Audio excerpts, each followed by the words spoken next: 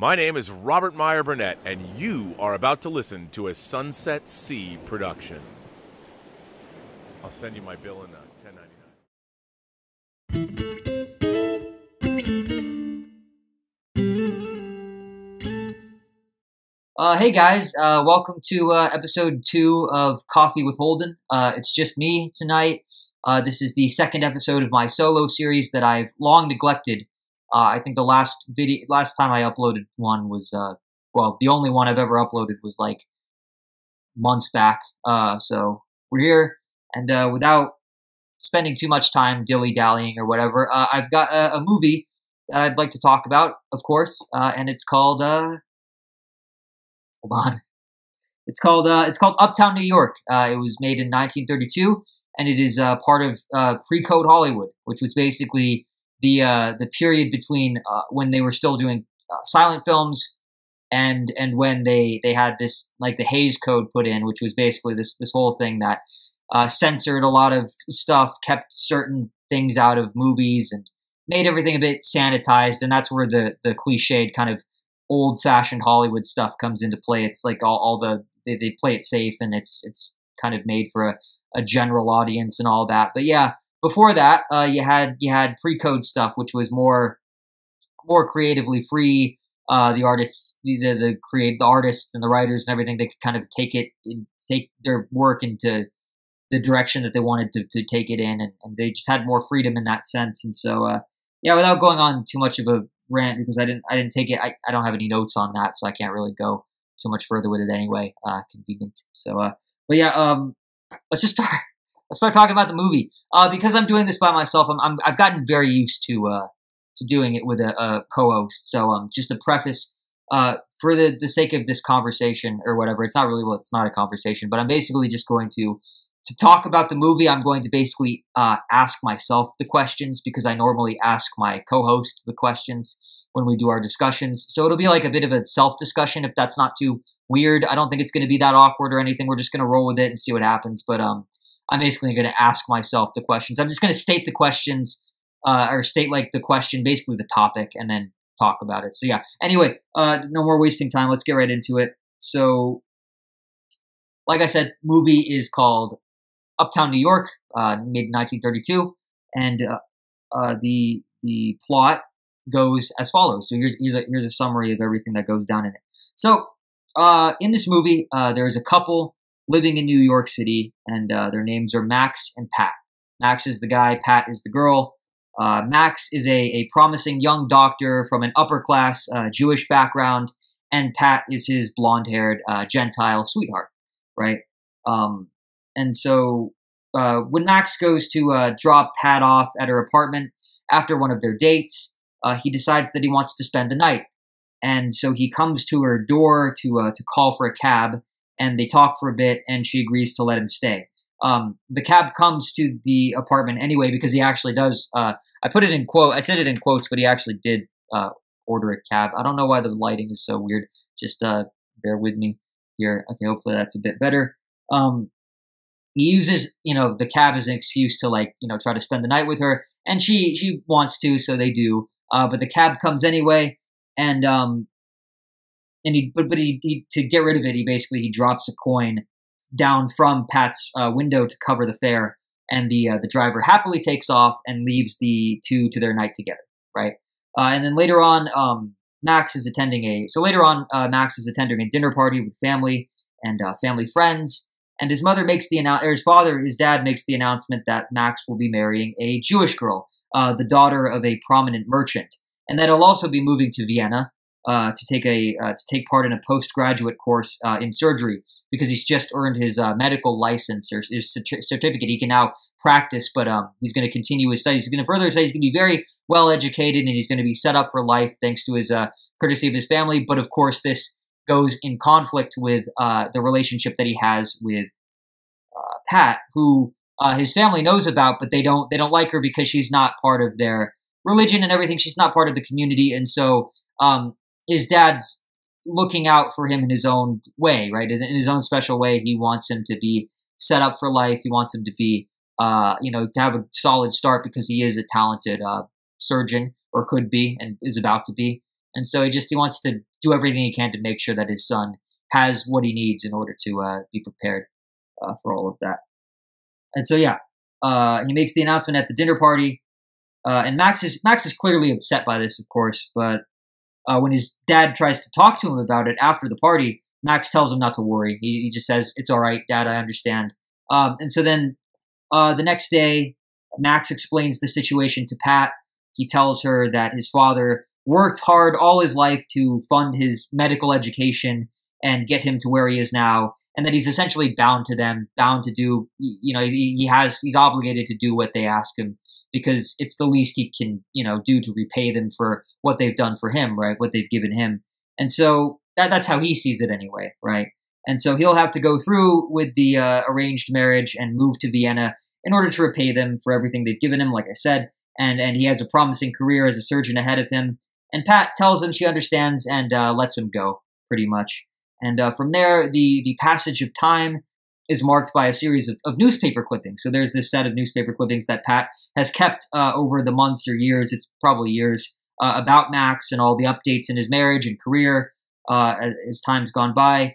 He has achieved great success both socially and professionally, and is due to arrive back from Vienna that very same day. Pat leaves her apartment to go down to Coney Island, where she spent a significant amount of time ever since Max left, to try to forget, And then from there, we then cut to an Italian diner or a deli, something like that, in Coney Island, where a man named Eddie comes to collect the money that's been made from the gumball machine inside. So there's a gumball machine in there, and Eddie, he's basically a gumball machine vendor, like, this self-made entrepreneur, and that's his line, is gumball machines. So he goes around, he makes the rounds collecting all of the pennies or, the coins from, of profit from each gumball machine, and that's what he does for a living, right? That's how he makes his money.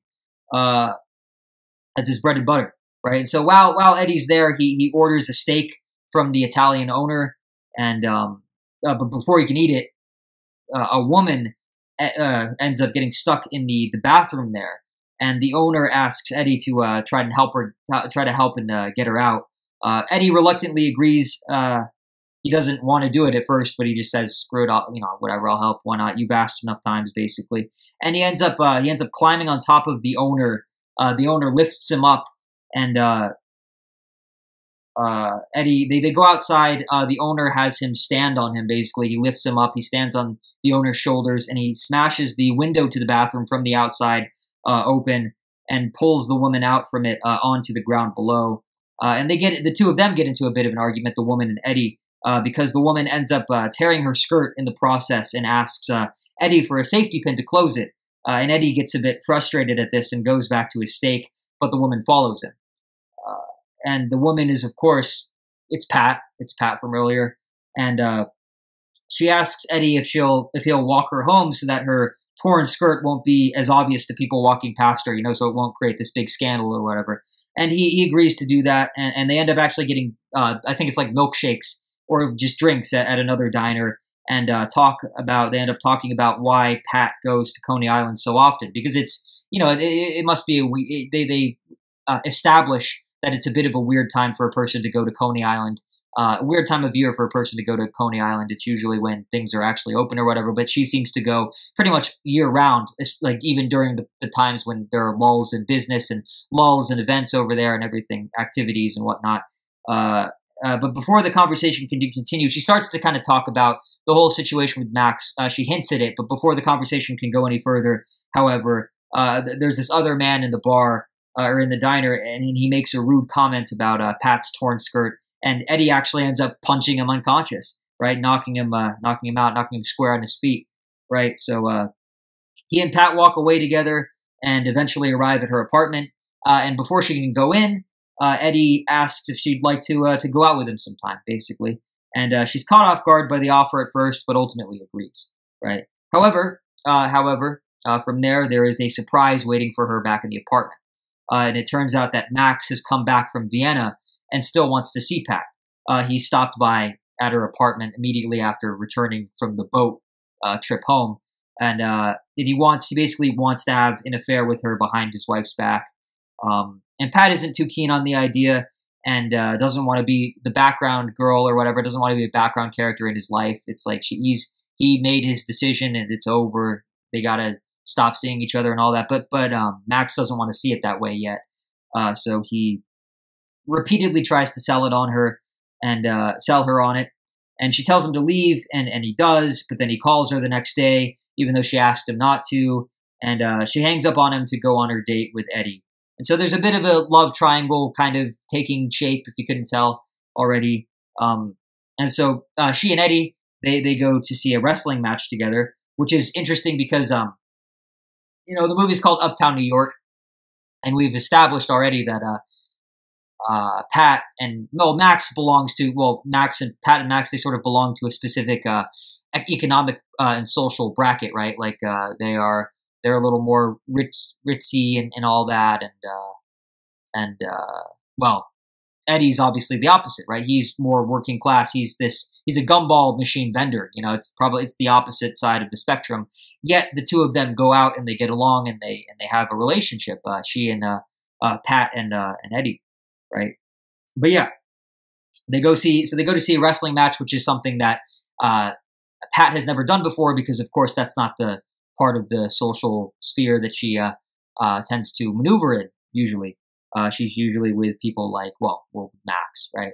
So they probably wouldn't do something like that. But while they're watching the match together, she and Eddie tries proposing to her in the middle of the match as things are happening, but she can't really hear him, and she's confused. She's her attention is caught between the people fighting, the wrestlers actually, going at it, and Eddie, talking her ear off in the other thing, and it's just like a bit much. And but basically, Eddie ends up getting from there. He actually ends up getting knocked out by one of the wrestlers because one of the wrestlers gets thrown from the ring and lands like directly on him, right?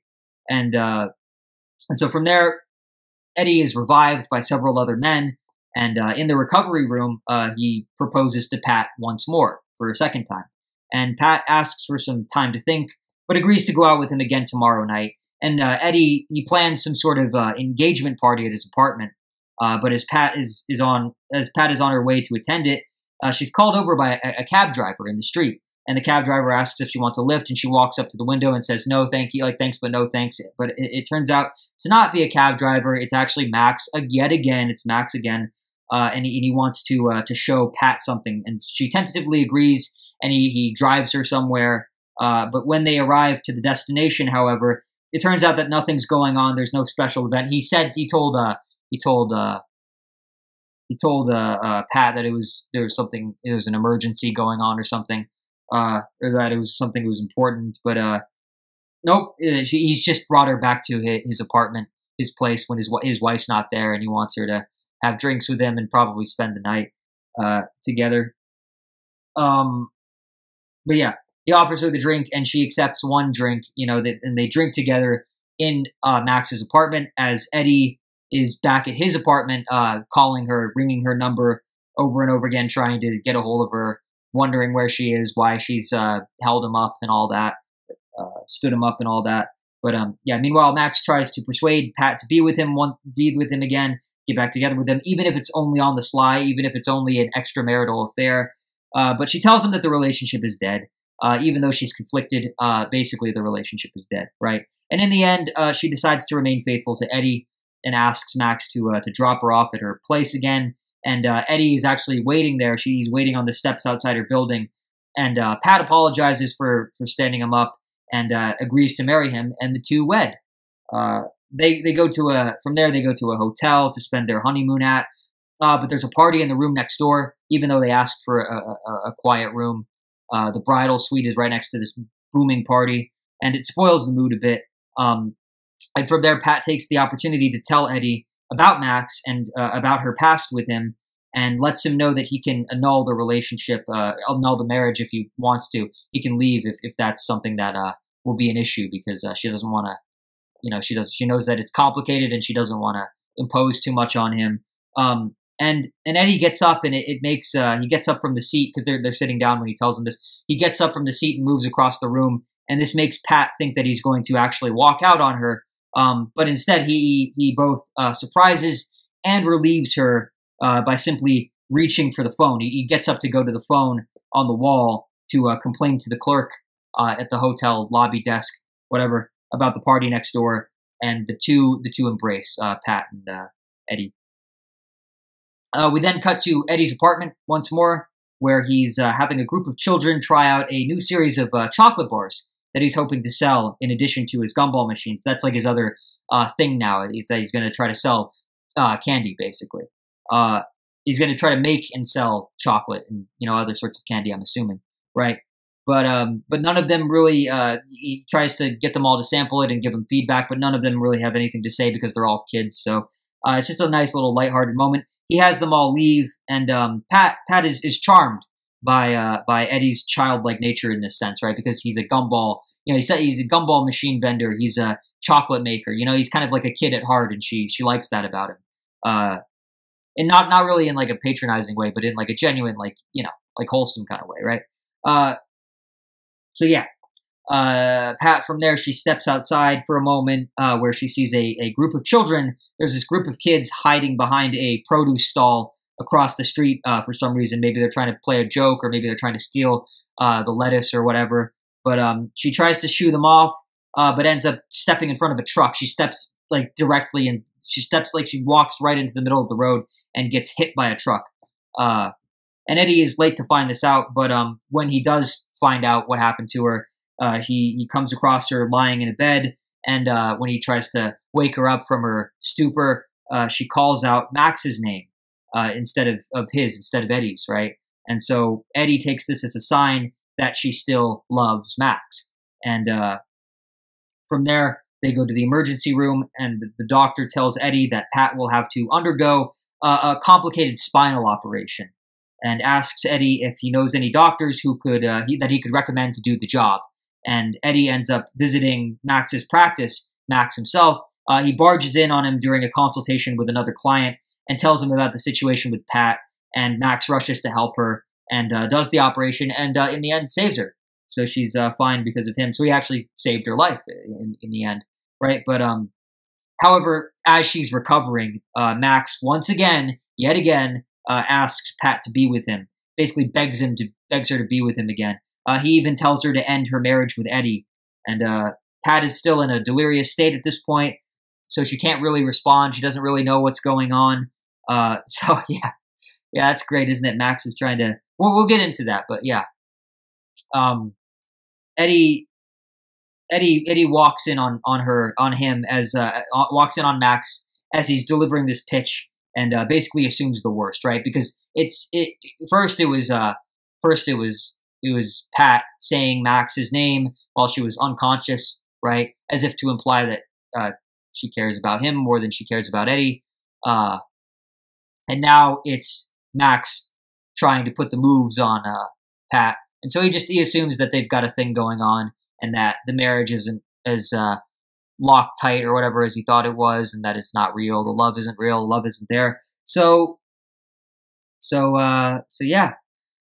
Eddie leaves. He walks out. He ends up selling his gumball machines and chocolate recipes to pay for the medical bill from the surgery, and leaves a note with it telling Pat that he's walking out, basically. And there's a thing about the medical bill. Basically, Max paid for it already. He covered the expenses, but Eddie wants to be. He has this pride thing about it. He wants his own wife. He wants to be able to pay for his own wife, so he puts everything on the line. He sacrifices everything.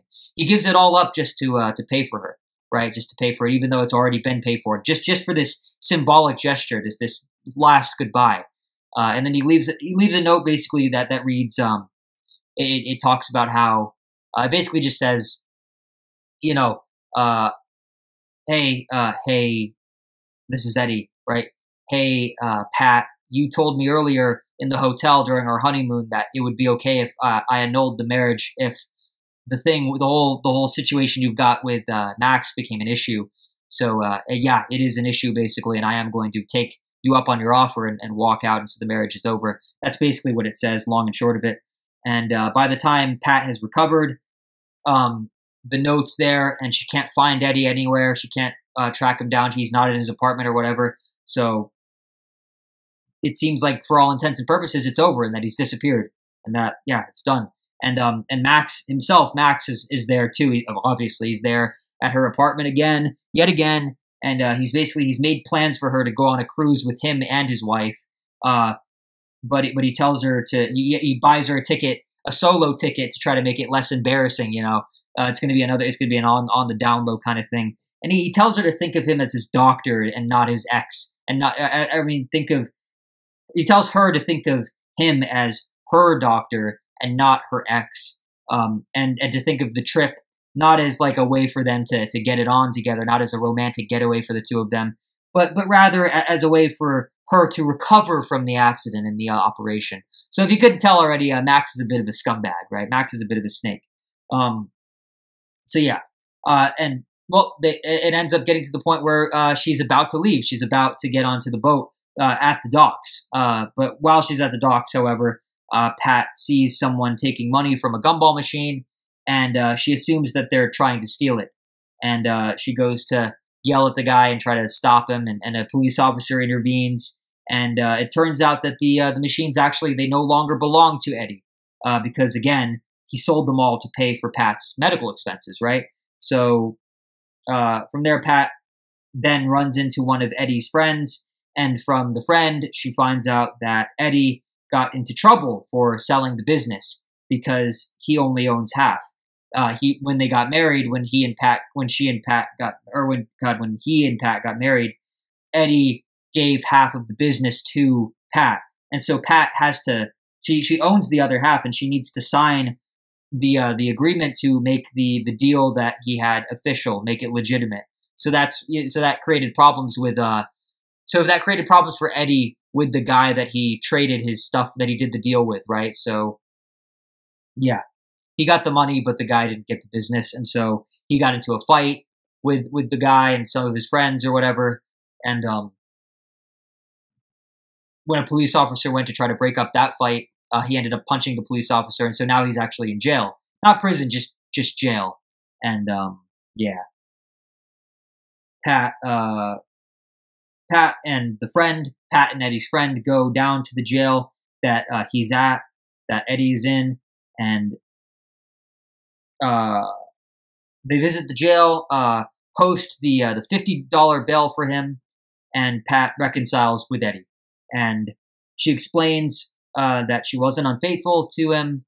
She wasn't unfaithful to him with Max, and that she doesn't want their marriage to end, and that the whole thing with Max is long and over. It's dead in the water, water under the bridge, so on and so forth. And Eddie takes her back, and the movie ends from there. So yeah, that's a nice 20-minute summary of everything that goes on.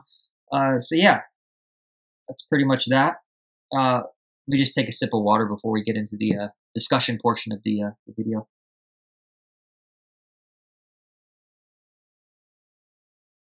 Or rather, of this episode of the podcast, right? So yeah. I guess before we get into how I actually feel about the movie or whatever, I guess for the fun of it, the interesting thing to note about pre-code Hollywood, the movie was produced, or it was distributed by a company called the Sono Art Worldwide Pictures. The Sono Art Worldwide Pictures, right? But yeah, the movie it opens up with a logo from this company. But it's funny because this logo in particular, it's interesting because it's actually a naked woman holding basically just holding two globes over her breasts, and this one reads world, and this one reads wide, and above and below her is text, and when you put it all together, it basically adds up to a worldwide picture. And so I thought that was kind of funny, especially the Hays Code. Again, the Hays Code kind of makes most people assume that all movies from that period were super sanitized and I guess conservative, not necessarily in the political sense, but in the social sense, right? Small c conservative. But yeah, no, you had stuff like that before they put a stop to it, or before they called it all naughty and said no, right? But yeah. By the way, kind of, I don't know. Fuck the Hays Code. It's kind of lame. Pretty lame. But yeah. Sorry. you got to wonder how American cinema and just cinema in general would have turned out if they hadn't had something like the Hays Code. You know, if they'd let people just express what they wanted to express, maybe people wouldn't have been so uptight or whatever. That's the stereotype anyway, or that's how we see. That's how I see it. I'm not an expert, but I wish I knew more. I wish I could be, but I guess that's part of what this doing these videos does, is that I learn a little more every time, right? A little more every episode. But yeah, so anyway, I guess this is where we do the discussion. Like I said, I usually do this with another person, so again, I apologize. I don't want to drag on too much about this, but like, I apologize if it's a little awkward, but I'm basically just going to read the questions out loud and then answer them myself, and we're just going to see how that goes, right? So to start, what would I rate this movie out of 10 and why? Well, I think for me, I'm going to give it an 8 out of 10. 8. I think that's pretty good. Because even though I will say this, even though the premise is kind of like cliched and generic and of its time, like something you would expect, it's very conventional. It's very like, oh, it's just a run-of-the-mill love triangle kind of story, right? You could look at it that way. But what I will say is the pre-code storytelling techniques and the stripped back production, the stripped back quality of the production itself, they lend the film a much more intimate feeling than something of this kind usually would usually have, right? I guess in other words, like a Hays Code equivalent of like a romantic comedy drama like this. This one, it feels a bit raw. It feels a bit raw. It feels a bit realer. There's a groundedness to it that you wouldn't get with a super sanitized or polished production, let's just say, and script, just script in general, right? But yeah, this movie, it's very much a character-driven drama, right? With a small cast and very few set pieces. The relationships between the three main characters are fairly nuanced and developed, and there's a lot going on beneath the surface, right? And when the movie wants you to feel the tension that it wants you to feel, you feel it. Especially when Pat gets hit by the truck unexpectedly. It just comes out of nowhere, right? And it's weird because, I mean, just looking at the script itself, looking at the actual structure of the script itself, the structure, it's structured somewhat unconventionally, in that a lot of the drama, a lot of the film's drama is sort of, I guess, crammed into the last 24 minutes or so, right? And it's almost as if the climax is immediately followed up by the resolution with no time for any sort of falling action, as you'd usually get in a film of this sort, or just a film in general, right? Like a genre film. So in that sense, it makes for an interesting viewing experience overall. And maybe this is true of most pre-code movies in general, right? But watching this, you get the impression that anything's possible, right? That anything could happen within the context of the narrative itself. Like there's no guarantee that there's no guaranteed like standard plot, right? Like point A to point B to point C. Like it's not always. It doesn't feel like the heroes are going to win. It doesn't feel like the good ending is inevitable. You don't really know what to expect, and you don't really know how things are going to happen. There's a much more ambiguous tone because you don't know how realistic they're going to go with it, kind of, is the impression that I got as I was watching. Because like I said, the techniques that they use to make it, the technical side of things, which we'll get into a little more in just a second, they really do ground it. They make it a little more realistic. And so if you think of this sort of situation in the context of, well, let's just say basic reality, right? If a girl has to choose between a lower class guy who's charismatic, a lower class suitor who's charismatic, good personality, gets along well with them, but it just doesn't have the resources, versus someone who is the exact opposite of that, right? Has a bit of a bad personality, is a bit of a snake, a bit manipulative, a bit controlling, but is super successful surgeon or whatever, has all the social connections you could ask for, so on and so forth. If you had to choose between those two, especially back in the day, you might, well, to complicate that as well, don't forget, like, she thought that Eddie had left her, right? So when you think that your only two options are either being completely alone or being with your ex, who just so happens to be like super rich and influential and all that, right? It's like realistically, a woman of that time, or just a person of that time in general, you'd probably, if the roles were reversed, you'd probably, you'd go with it. A person in that situation, they would roll with it. They'd take it probably, because that's just how real life tends to be, right? So by the end of the film, I honestly didn't know whether or not we would get the conventional happy ending, whether or not Eddie and Pat would actually end up getting together.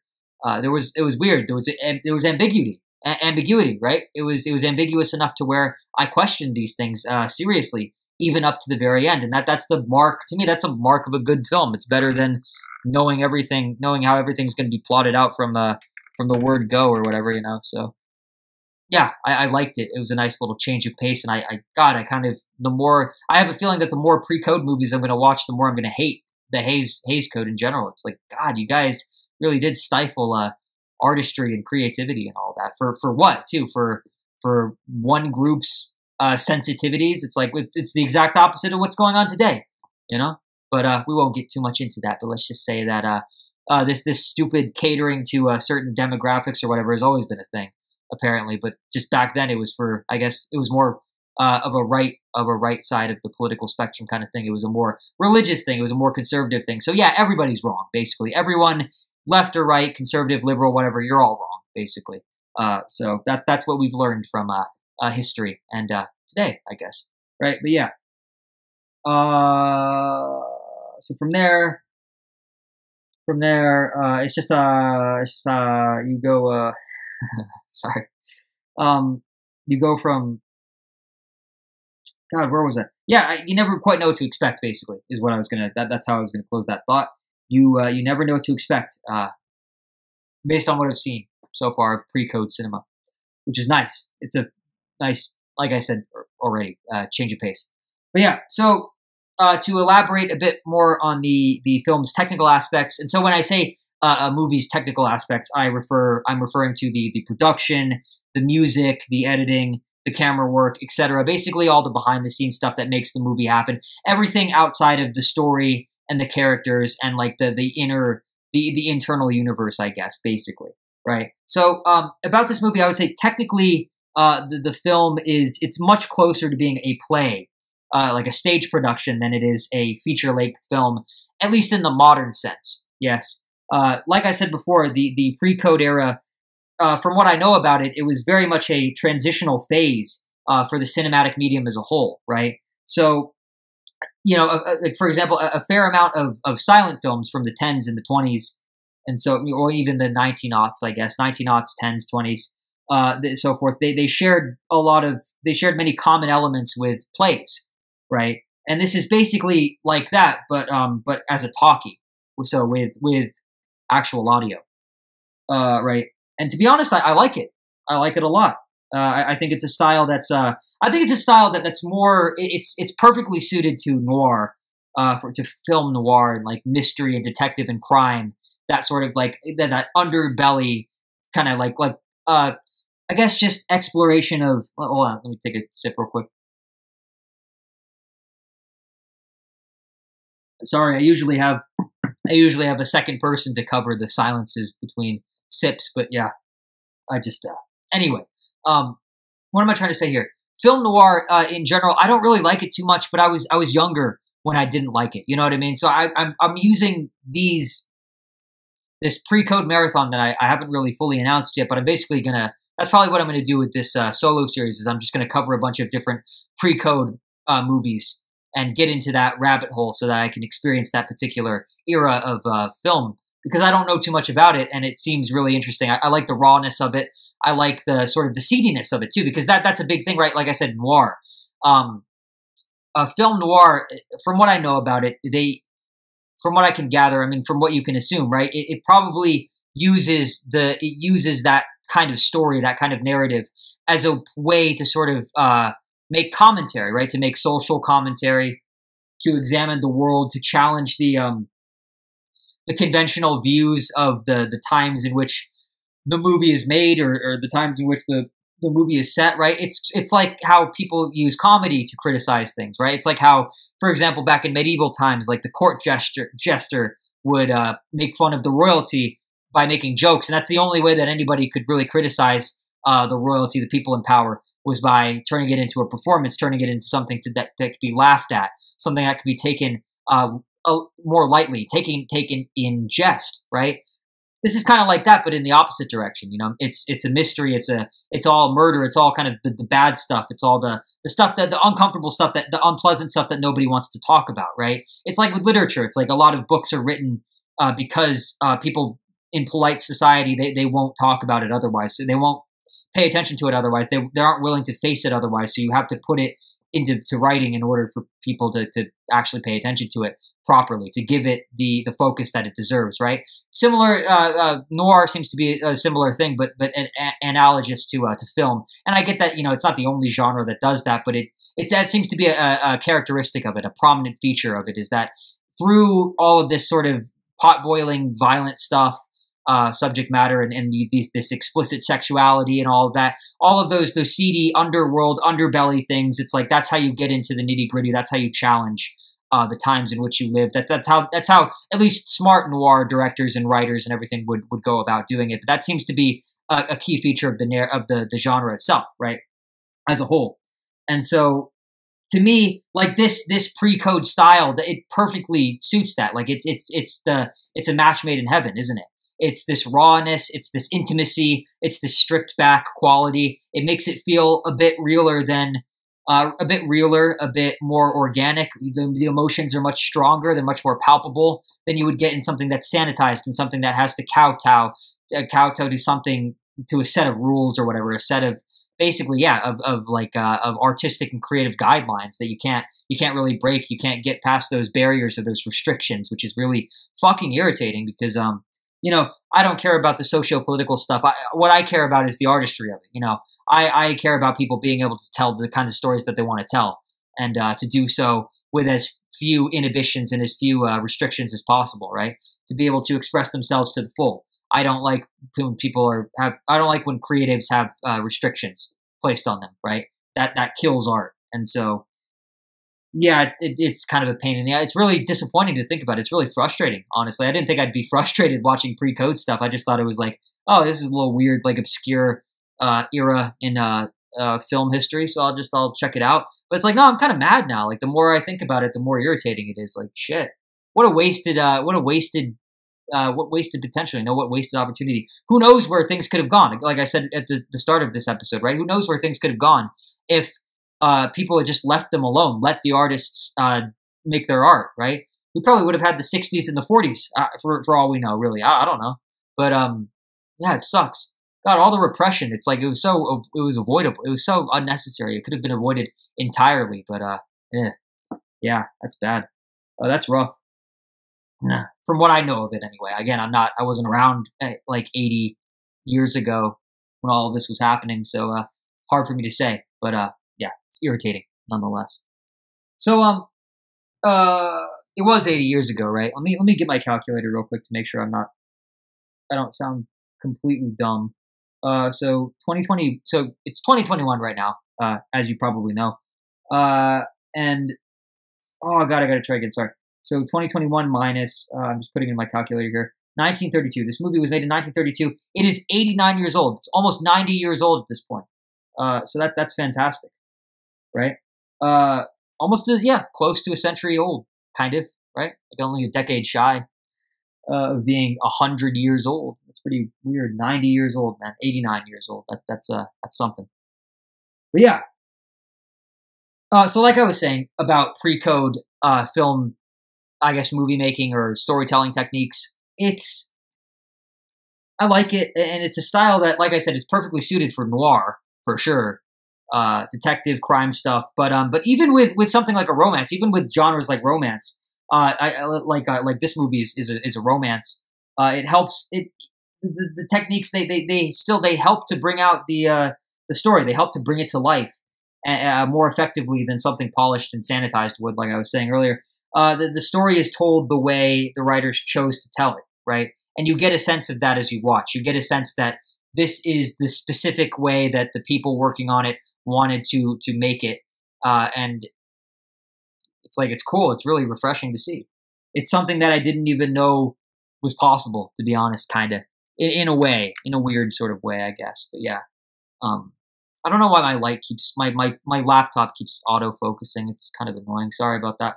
Hopefully it's not too washed out in the final version. But yeah. So, moving further into the discussion portion of the podcast, what did I think of the characters? The characters themselves, of course, this is like I said before, this is a very character-driven drama or story. Oh, it's a romantic comedy drama, I guess. Mostly drama though. But there's there's some comedy in there too. But what did I think of the characters? So I guess there are really only three.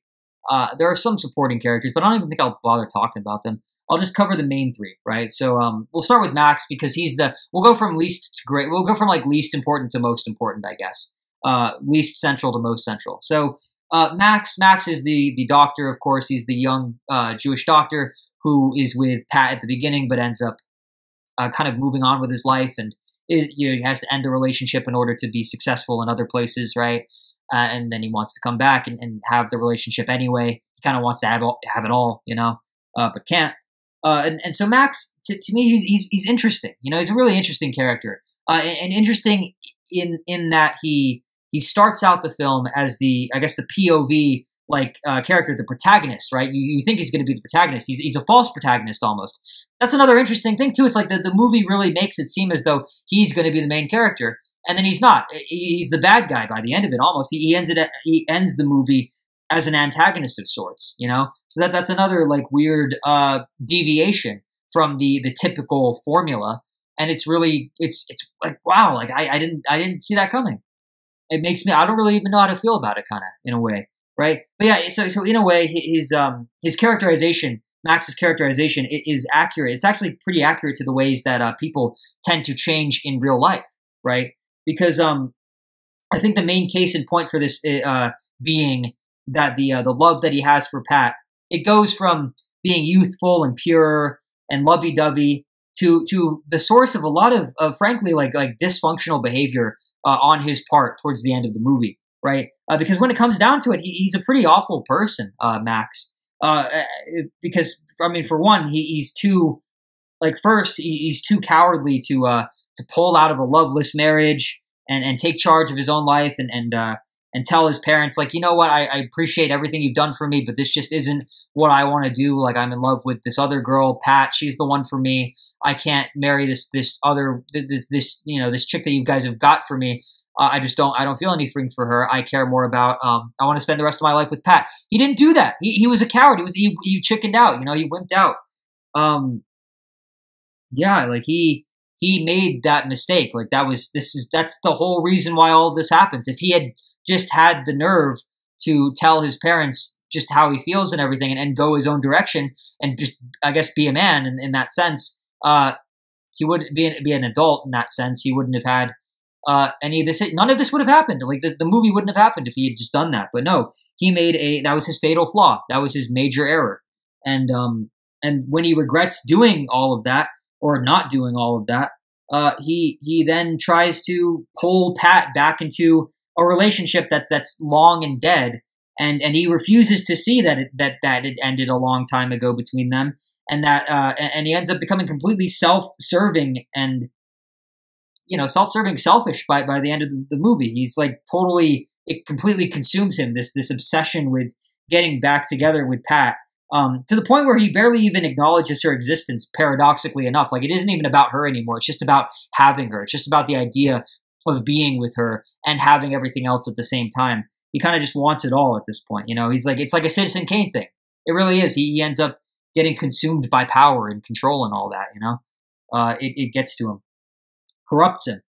And, he certainly doesn't, have any regard for her feelings. He doesn't consider them at all in any of this, despite how clear she makes them to him repeatedly throughout the course of the narrative. She tells him about 1 million times that she doesn't want to be with him anymore, and that she's moved on, and that she wants to be faithful to her new, that she's committed to her new relationship. And he's just la la la yeah. He's like yada yada yada, waiting for her to shut up so that he can try to just keep going. He just doesn't care. It's in one ear and out the other for him. He doesn't pay it any mind at all whatsoever.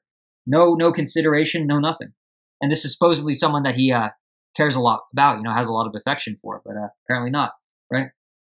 Another sip. Hold on a sec.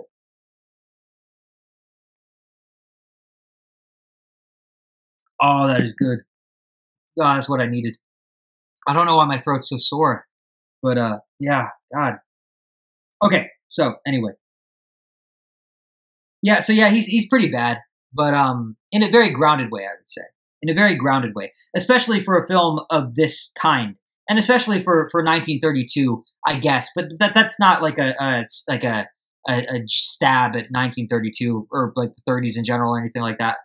I just I'm just it's good. It's a good thing. It's like wow. When I say that, when I say like especially for 1932, what I mean is more so that it's pleasantly surprising that they had that stuff all the way back then. That these kinds of stories have been told that long, and it's also it's that, but it's also I guess an appreciation, or maybe it's almost like a correction on my part, right? Maybe it's like me. I think the best way to describe it would be like me saying. So when I say like even for 1932, I guess it's more so me kind of telling myself like, wow, I should not be so condescending towards the past. Just because something's old doesn't necessarily mean that it's bad. That's a mindset that a lot of us seem to have for some reason. Maybe it's a natural human instinct or whatever, but it's like, no, come on. You know, what does that even mean? Correlation is not necessarily causation. You've got a weird way of thinking of things. I think our general framework of understanding for a lot of what goes on, what went on in history and what continues to go on in history is just kind of wrong, generally speaking. I don't think our public school system is good enough at kind of parsing the kind of detailing the nuances of just life in general to us, at least here in the States. So, but I don't know. Anyway, but yeah, it's definitely not a jab at the past or anything. I want to make that as clear as possible because I'm a huge fan of the past. I'm not like, I'm a retro film guy. I'm like really big on I'm obsessed. I wish I was born in the 30s when everything was, everyone was starving to death, and it's like, no, I'm not one of those. But like, yeah, please don't think I'm one of those. But yeah, just anyway, if you couldn't, I mean, if you can't really see this because of the filter, but this is Ava Gardner here. Woo. So there are a lot of good things from the past. Let's just say a lot of good from the past. Certainly, they had a lot to be envious of back then, and a lot to not be. There's a lot to be grateful for here in the times we're living in these days. We got a lot that. But anyway, what am I talking about? Why am I going on this whole tirade? Let's stay on topic. So yeah, we talked about Max, right? Moving on to Eddie, the second most important character, maybe arguably, maybe he's the main character. I think all three of them are sort of the main characters. Like the main character is the love triangle, I guess. But yeah, he's kind of like the second main character. I think Pat's the central figure in all of it. But we'll get into that in a second, obviously. Right, but so Eddie, he's like diametrically opposed to Max in every single way, right? He's the opposite of him. He's like his perfect opposite, right? Because Eddie, he's likable. He's everything that Max is not, right? He's likable, even though Max was likable at the beginning, but he's charismatic. Let's just say street smart and a little childlike, but honest and to the point, and also someone who isn't willing to put up with anybody else's crap, right? He's not willing to take anybody else's nonsense when it comes down to it. And yeah, in that respect, he is the exact opposite of Max. And they almost have they have like absolutely nothing in common, save for the fact that they're both in love with Pat, right? Save for the fact that they're both after the same girl. And so whereas Max caters to everybody, right? Whereas Max is the type of person to give into the demands of others, to make other people happy. Not even in like a self-sacrificial way, but just in a like a cowardly way, in a meek way. Whereas Max caters to everyone without standing up for himself. Doing everything that his family asks him just because they ask him to, right? Eddie is the kind of person who is not that at all. He's the kind of person who will like literally force the clerk at the hotel he's trying to have his honeymoon at to tell off the rude, noisy neighbors in the room next door, right? Because that was the whole problem, is that they were trying to have their honeymoon, and there was this party going on in the room directly next to theirs, and they wouldn't keep quiet even though they'd asked them repeatedly to do so. So yeah, Eddie's the type of person who will insist that the people at the hotel he's staying at would take care of something like that. He's not gonna give in. He's not gonna let people pull one over on him. He's gonna do what he needs to do in order to make what he wants to happen. In order to see justice through and all that, right? I guess to a certain extent, he's not going to take anybody's crap. Basically, that's the long and short of it. He's a fully fledged man, a fully fledged adult, without even having to think twice about it. It just comes to him naturally. It's just a given. Whereas Max, he's very snaky. You know, he's a bit of a snake. You know, Max has to resort to manipulation and status and money and like all this behind the scenes maneuvering in order to even have like a chance at getting what he wants, which was ultimately that was ultimately proved to be his character's downfall, right? Because again, if Max had just told his family about Pat, it doesn't even have to be overly insulting about it. It doesn't have to break any sort of bonds or burn any sort of bridges just to tell them this. You know, like he could have just confessed his feelings for her, you know, made it very clear where he stands on their relationship and what they have together. And none of the movie would have happened. It wouldn't have even happened at all. You know, the movie could have just been about their marriage or something. It could have just been about all of the years, all the happy years that came. And it wouldn't be a very interesting movie without tension or whatever. But that might have very well been how the outcome would have turned out to be if he hadn't been stupid about it. You know. But no, his failures in the end, his failures paved the way for Eddie's successes, and that's really all there is to be said about it. It's pretty funny. I like the irony in that. You know, it's very cleverly written, right? But yeah, out of all three of them, I would say Pat is the. So yeah. So funny enough, I didn't. You can tell I'm very professional. You can tell that this isn't the second episode of this series ever, right? But no, so I wrote in my notes here. I was going to write about Pat, but I don't think I finished it. All I wrote was that out of all three of the main characters, Pat is probably the film's protagonist, right? Because she's the one that's stuck having to pick between both of the men, and we're, you know, as the viewers, I guess we're supposed to maybe not relate to her the most, but definitely connect to her the most and kind of sympathize with her the most and get behind her the most and go like, well, look at it from her perspective, like which guy's better for her, you know, what's going to work out in the end. That she's our character through and through, let's just say. But I really like her. And I like the actress who portrayed her. She wasn't a big name, and she in real life she actually had a pretty depressing end. Like she got married once, divorced him, got married twice, got married a second time, and that guy died in 1951. And then she ended up dying 30 years later herself. Spent 30 years as like a recluse, though, as like a hermit. It's pretty sad, actually. Like she just kind of, you know, and didn't make any movies after, I think it was like the 50s, like 56 or something. So yeah, it's kind of a bummer because she's really good in this. Like I like her charisma. Like she's very subtle. But I like subtle. I like quiet. I like not necessarily quiet, but muted or toned down, I guess, a bit. Like it's not all up in your face and stuff. It's like, this is a real person. I feel that character is a real person. That's someone I could run into on the street, and you know, someone I could talk to in a bar or whatever. Just things like that. Like that's who her character was. That's who Pat was. It was really, really good performance.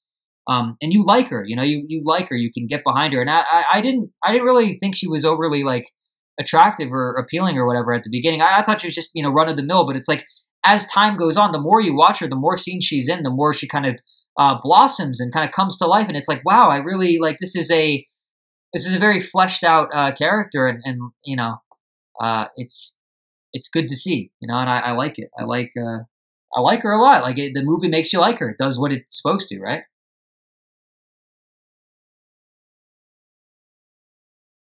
So yeah, out of all of them, the only thing I'll say, I guess just a minor nitpick. I kind of feel as though she could have been a bit more at the end when she gets Eddie out of jail and she you know, reassures him that she's not with Max anymore. I kind of felt like her the way she was characterized in that was a little naive. It's like she should have. I feel like just who she was in every other scene. It's like you would have thought that it would logically follow that she would be self-aware.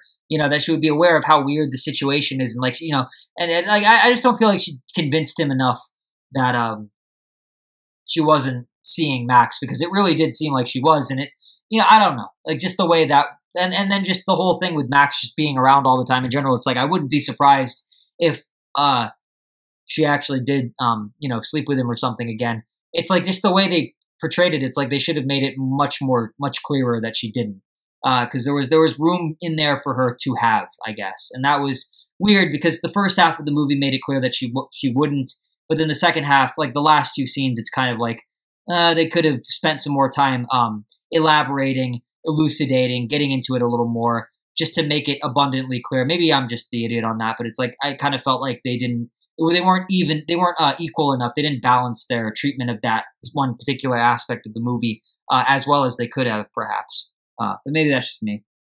It's just minor little nitpick on my part. But no, yeah, she's probably my favorite character, to be honest. I really enjoyed that performance. It was good, just really good in a very understated, subtle, very like natural, organic kind of way, and that's what I liked about it. But yeah, so then. From there, what did I think of the actual story itself? The actual story of the movie. Well, it's an adaptation of It's actually an adaptation of a short story from a female writer of the time named Vina Del Mar. That was her pen name, Vina Del Mar. Her real name was Alvina Louise Croder, who died, and she died in 1990 at the age of 86. So she lived a pretty good life. And yeah, it's interesting. She actually has 21 credits to her name. Lots of film adaptations of her movies. Lots of film adaptations of her movies, lots of movie adaptations of her books and stuff, like her books and her stories, her literary works, right? And some screenplays, and even, yeah, she's written some screenplays, and even like original screenplays, and even even a couple of plays as well, even a few like plays.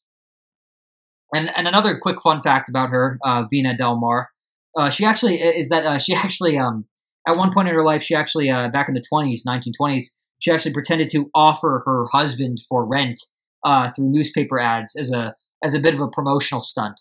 Because I guess they were both writers and they didn't have as much money as they would like to, and so they did that as kind of like a cheeky little thing, maybe get a little bit of attention, get a little bit of awareness out about, I don't know, their personal situation or whatever. But yeah, I mean, she made it in the end, so kudos to her. Congratulations for getting through all of that.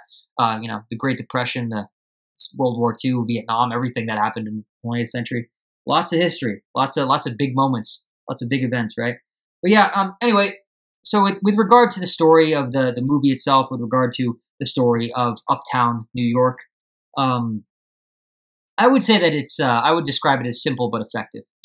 It's kind of a textbook example of being simple but effective, right? Because everything gets wrapped up in a pretty little bow by the end of it. There's a very clear, total or all-consuming resolution to it, which is fine. Yeah, maybe I'm just a pessimist or something. Maybe I'm only happy when I see fictional characters suffer or something messed up like that. But it's like, yeah, not because I don't know. I thought the resolution was fine, but I don't even know what I'm talking about. I thought the resolution was good. Because even though there is like this sort of, I guess, all-consuming or like overly conventional, not even overly conventional, but just conventional, standard resolution at the end, there's still a lot of like doubt, plenty of like doubt and tension that the viewer experiences along the way, right, to get to that ending, and that's important, right? And just for me personally, based on the vague synopsis I'd read about the movie before watching. I actually thought that the movie would be focused more on Max himself, right? I thought it was actually going to be about Max going to Vienna, like his experience in Vienna as a doctor or whatever. Like I thought that was going to be the whole movie, but it wasn't at all.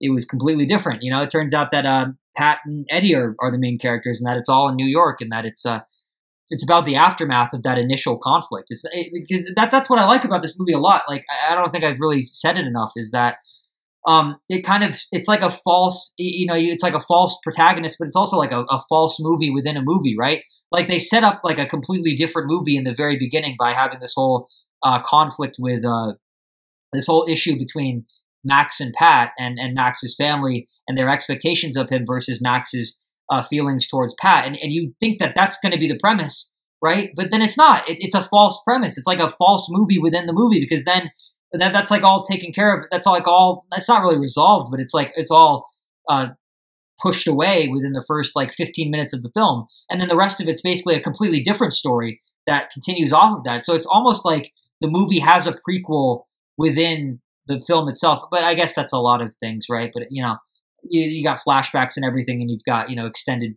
flashbacks and a lot of stuff too. But yeah, anyway, it was a nice little touch. It's like unique. Like I want to see more movies like that. Like this is a good structure. This is really cool. Like there's a lot of possibility here. It's ripe for storytelling and all that. But I don't know. It was really good. I'd like to see more of it. I definitely, for sure. But yeah. In any case, the movie overall, like the story of the movie overall, it's very engaging, and it doesn't drag out for too long. It doesn't artificially pad out its runtime or anything like that. Like it tells the story it wants to tell, and it does so perfectly. It covers all of the bases, and it gets into the concept as much as it needs to, and that's really all there needs to be said about that. Really, it's very engaging as well, and the touch of realism from the pre-code technique makes it very easy to get invested in. And all in all, it's movies like this that I think just in general they go to show that you don't need much more than a talented cast, talented actors, and good writing in order to make good cinema, in order to make good entertainment in general. The glitz and glamour of like Hollywood or whatever, they really have no place in a story like this, I wouldn't say. And I wish the industry today, just the entertainment industry in general, I wish it would recognize that more. I wish it would recognize that this is an option more often, right? And make films like this on a more regular basis. And it's weird because it's just such a weird dynamic, isn't it? It's like I don't feel like it's too much to ask that these big companies and stuff don't that these big companies not risk everything on these like billion-dollar blockbusters all the time, so audiences can get a bit more variety in what's being released. It's like, geez, why do you guys want to gamble? Why do you guys want to suicidally gamble everything you have on these like lowest common denominator schlock fests? Like when you could just delegate everything, like the corporate side of things. You could just let the small people, let the creatives have their fun or whatever with tiny budgets and just have it be a thing. Just do that. Like what's the risk? What's the risk? What are you putting into that? Meanwhile, you're just the new formula they've got is so self-destructive. I mean, like, gosh, we're gonna look back on it in like 10 years and laugh. It's just such a joke. It's such a mess. Like they have so much right now, and they're just gonna throw it all away. It's like, ugh, gosh, modern Hollywood, man, how far they've fallen. Although, I mean, I guess some could argue that they never really flew, or they never really had much of a height to fall from in the first place. But that's a discussion for another time, let's say. But yeah, let me just take another sip here. Oh gosh, I hate my light. I hate how it's auto-focusing constantly.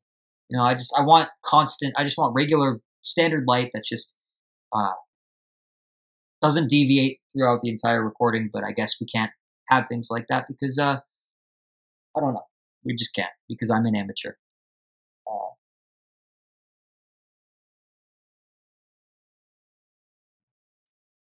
But kind of like how, it is with the pre-code stuff. It's like, I'd like to think that that's what makes my videos fun, maybe, for all of the, whatever, I don't know, 2 people watching it. But again, I actually don't want people to watch me.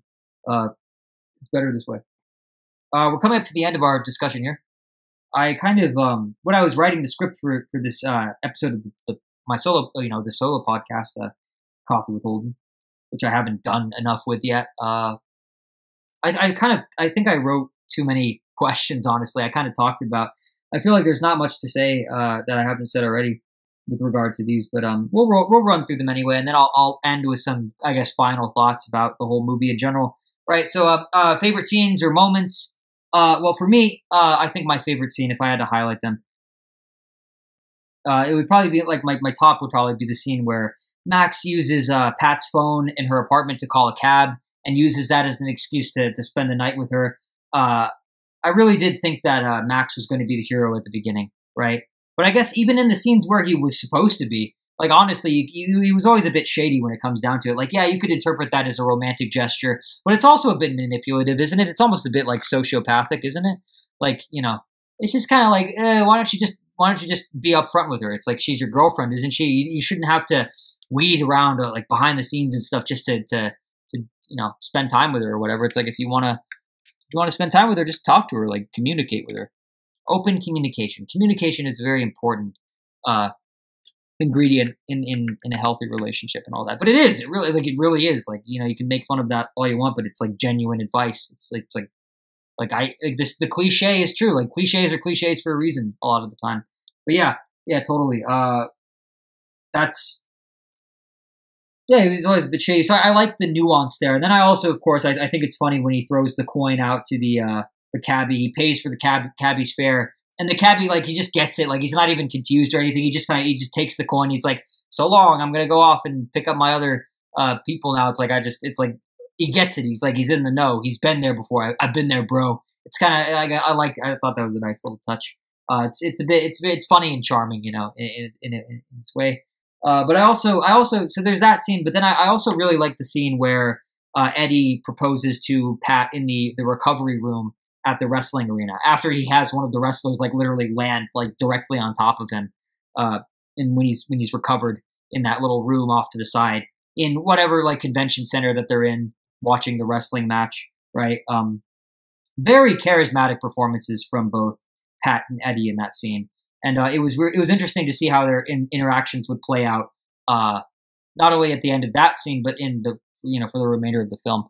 I just can't get this lighting right. I'm gonna have to play with this later. But yeah, and then I guess on the opposite side of that, on the other end of that, some of my least favorite scenes or moments overall. I don't know. I guess if I had to pick something, I guess I would say some of the slapstick stuff maybe. I just felt a bit forced compared to everything else that was in the movie overall. Like when, for example, when Eddie has to rescue Pat from the bathroom of the diner, right? Or during the wrestling match scene, where various members of the audience they act ridiculous for the sake of a few cheap laughs, you know? Yeah, like, well, because when Eddie has to rescue Pat from the bathroom at the diner, he gets on top of the owner, and the owner's like this stereotypical Italian guy or whatever, and he like punches the window, and then like they drag, they lift Pat out of the bathroom and like bathroom window, and they put her down. It's a whole like ridiculous sort of Charlie Chaplin-esque, but very but it's just slapsticky. I don't really like slapstick. I don't know. It's not my thing at all. Never been into like Three Stooges or Chaplin or anything like that. Buster Keaton, just not my thing. It just really isn't my thing at all. I just don't think it's entertaining at all. It's just not for me. But yeah, entertaining subjectively. I get it, but like I just don't get it for me personally. I'm just not with it. But yeah, that's just me. But yeah, during the wrestling match scenes, I guess, or scene, there are a lot of people in the audience who are kind of weirdos or whatever, and there's like this man making these really like exaggerated faces, like as he's watching the wrestlers fight, and then there's also this like couple of other there's like a couple of other guys who are going through like this weird farcical ritual. I guess the best way to explain it, it's like there's this one guy who's trying to slamming his I guess his elbows or like his hands down onto his knees or his thighs every time the wrestlers grab each other. Like he's doing that out of suspense, like he's kind of synchronized with it. He's keeping with the beat almost kind of. And every time he does that, the guy next to him, he has like walnuts or something that he's trying to crack the shells open with, trying to crack the shells open. So like the guy will put like a walnut like where the dude's hand is so that the dude can like smack it open for him so that he can eat it. It's just like,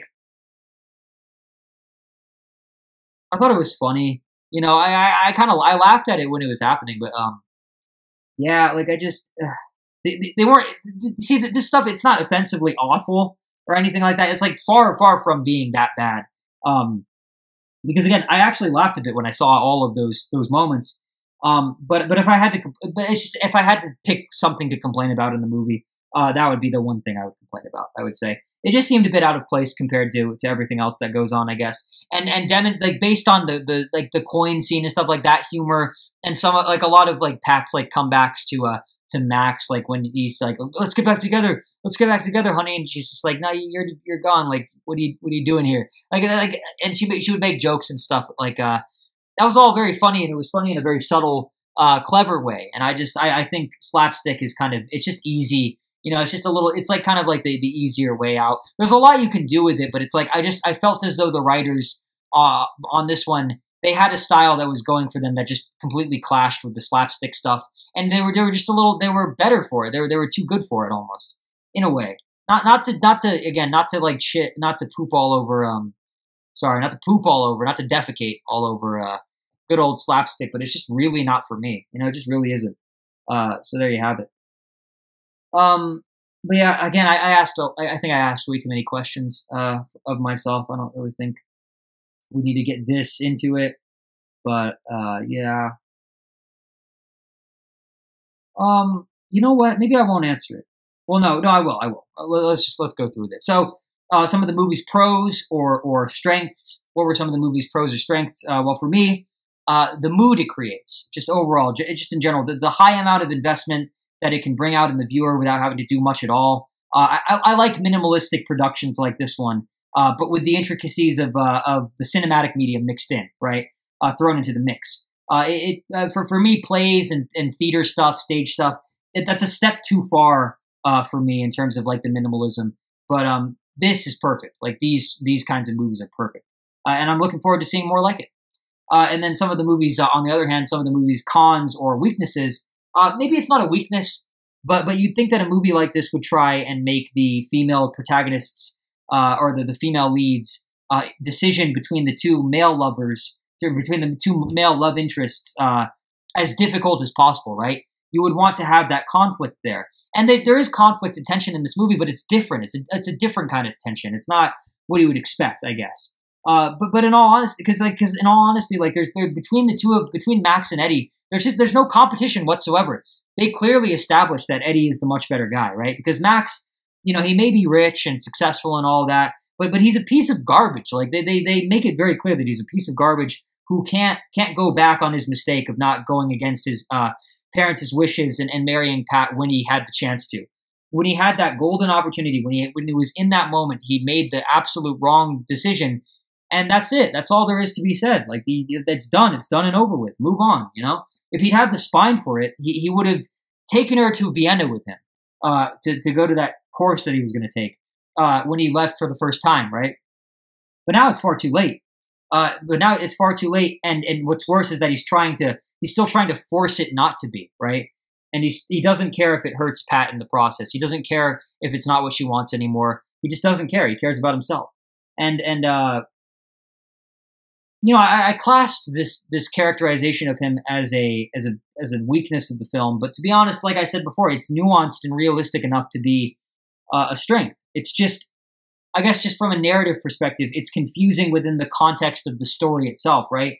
Why the people behind it would choose to portray him as so clearly undesirable, when compared to Eddie, because when the audience is theoretically, at least in theory, supposed to feel as conflicted about the decision between choosing between Eddie and good old Eddie and then Max, as Pat herself, right?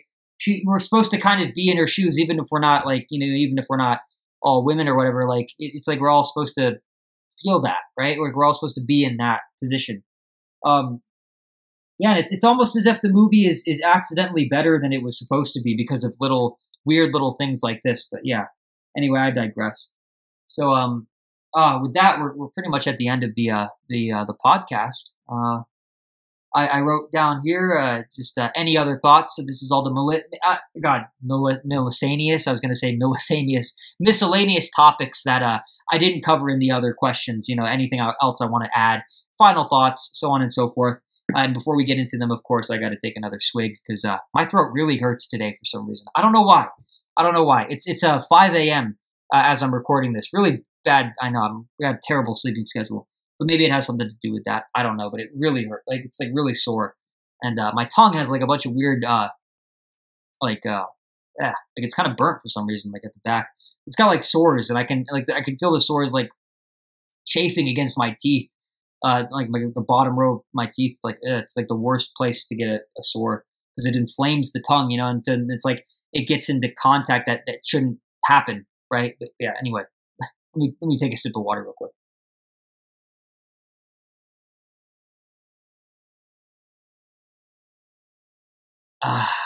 Alrighty then.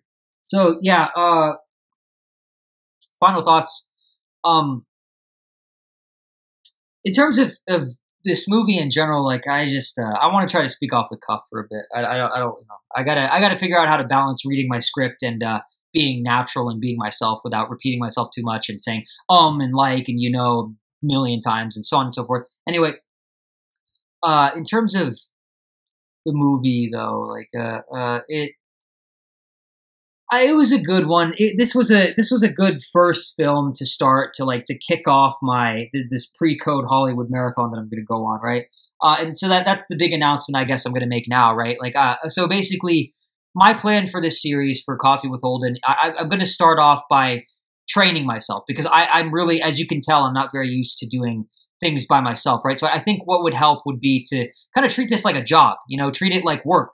And do the work by making content. Because I have this tendency of talking a big talk without walking the actual walk, right? So I think the best thing for this show and for myself and for you guys watching would be to just do a marathon, do something that's all the same, right? Eliminate all of the outside variables and stuff and just stick to one specific theme or one specific project, I guess. And so for this series, what we're going to do is we're going to start a marathon. A pre-code marathon where we watch as many pre-code Hollywood flicks as we possibly can, get into all sorts of things, and just go down that rabbit hole and have a different, just a different movie every episode, and just keep going until I either get sick of it or feel as though I've covered everything I need to cover, or get better at just making this stuff and hosting and everything, and doing it by myself, because that's really the main thing, is that it's hard for me to. I've had a hard time kind of getting the motivation to sit in front of the camera for an hour when I'm just alone, because I've gotten very used to having co-hosts on the channel, and I've done YouTube since on and off since 2013. So I've done a lot of stuff I did it all by myself up until very recently. This channel, Sunset C Productions, is actually the first time that I've ever had other people on. Really, it's the first real time, I guess. It's the first real sort of collaborative project or undertaking that I've had on the platform so far, and so it's kind of silly to me that I can't that I have a hard time now that I'm like so rusty with the solo, the mono stuff. But we're back. I'm bringing it back slowly but surely. We'll have to iron out the kinks a bit more though. But I think for now, I'm pretty happy with this episode, this comeback. It's a good comeback to the thing, because obviously. It's been months since the last time I did a Coffee with Holden, but I want to make this a regular thing because I know that there's a lot of space between Imperial Tides episodes, and that's just because my co-host Simone, he's still graduating from high school, so he's got to take care of all of that. He's got a lot of projects and stuff going on, so there are big gaps between. That's the only reason that we can't be as regular with it as we'd like to be, but definitely want to finish. God, I don't know why my mask is so itchy all of a sudden. Hold on a sec. Forgive me. Sorry about that. But yeah, we want to finish all the last 6 parts of the German series that we're covering, Berlin Alexanderplatz, and then after that, I'll just talk about little general plans. We have 13 solo episodes, not solo episodes, sorry, 13 like standalone episodes that will basically comprise basically what I've always wanted the podcast to be in general. Just one-off movies that caught my interest that I can find for free on YouTube. Just a way to expand my tastes and learn more and just have fun, have a good time talking about it, work on my public speaking and everything, and my confidence just in general, not be so afraid of the camera, as I'm usually pretty terrified of it. It just doesn't come naturally to me, if you couldn't tell already. But yeah. So we'll have 13 episodes like that, which will basically be what I've always imagined the podcast to be, or like what the direction that I want the channel to go in. So there's that. And then after that, we're probably going to do a 10-episode Russian or Polish series called Decalogue, which is about the 10 Commandments. It's basically each episode is a reimagining or a modern interpretation of one of the 10 Commandments from the Old Testament, obviously, the tablets and all that, the slabs and all that, right? But yeah, so those are the plans for the channel in general. Plans for the series, Coffee with Holden in particular. Like I said, we're going to cover as much. I think we're going to go from pre-code Hollywood to maybe the silent film era, then maybe back to, like, I guess, classic Hollywood, golden age Hollywood, 40s and the rest of the 30s, and then the 40s and the 50s, and maybe from there move into the 60s, 70s, and then 80s, 90s, and 2000s, and maybe even contemporary stuff eventually. But yeah, I mean, I don't have any, like, I'm not going to do it chronologically. We're just going to see what happens, basically. I don't want to be, like, so strict about it that I end up making it not fun. But I also want there to be order and structure and stuff. And so that's why we're going to start off by doing a marathon, just so I can wean myself. I can cut my teeth on something a bit more manageable, I guess, and just do this big undertaking so that I can get as much experience as possible in as short a time frame as possible, I guess. That's kind of what I'm going for here with it. But yeah, this was a good movie to start with. I almost wish that it was that there was a bit more to it, though. I kind of feel like it was a little too simple, almost, like a little bit, just a little bit. Like it was a bit minor, it was a bit of a minor work to start out with. I kind of wish that it was that it blew me away a little more. Took me, there was a little more to get into, but I don't think it was awful or anything. There was plenty to talk about.